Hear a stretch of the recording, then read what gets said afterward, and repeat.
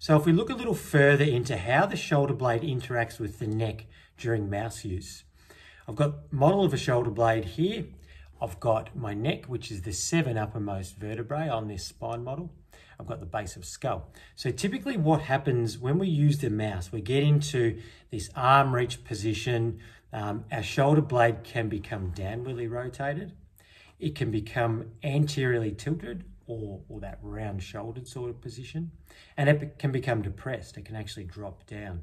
So what tends to happen when the shoulder's getting away from the neck like this, the muscles that suspend the shoulder blade from the neck, they get into a lengthened position, and we know when muscles are lengthened, they have the tendency to become weaker and dysfunctional. So the beauty about this is we can reverse these patterns. So we can strengthen the muscles that connect the blade to the neck to get into upward rotation, into posterior tilt, and a little bit of elevation. So the following exercises I'll take you through will help to facilitate those good positions and keep your arms strong. Quarter shrug is a great way to facilitate the upward rotation of the shoulder blade. So we get a small weight, a light dumbbell, 1 or 2 kilos. We're standing with the arm out to the side, about 20-30 degrees away from the body.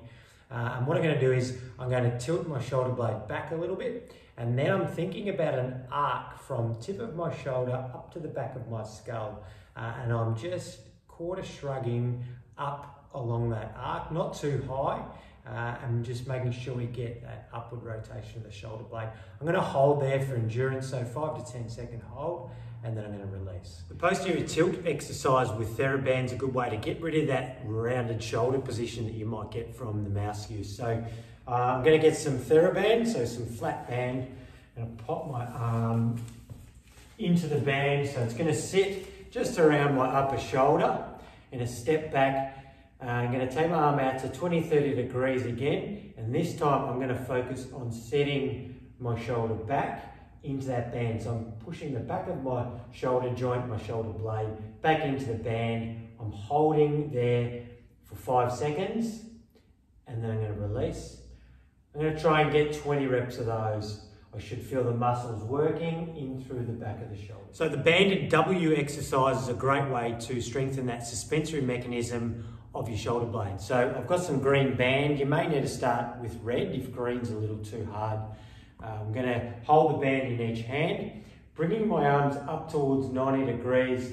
Then I'm pulling on the band into a row type position. Then I'm adding in external rotation, and I'm holding in that W position 5 seconds, then release. Come back. Set again, pull back, rotate into external,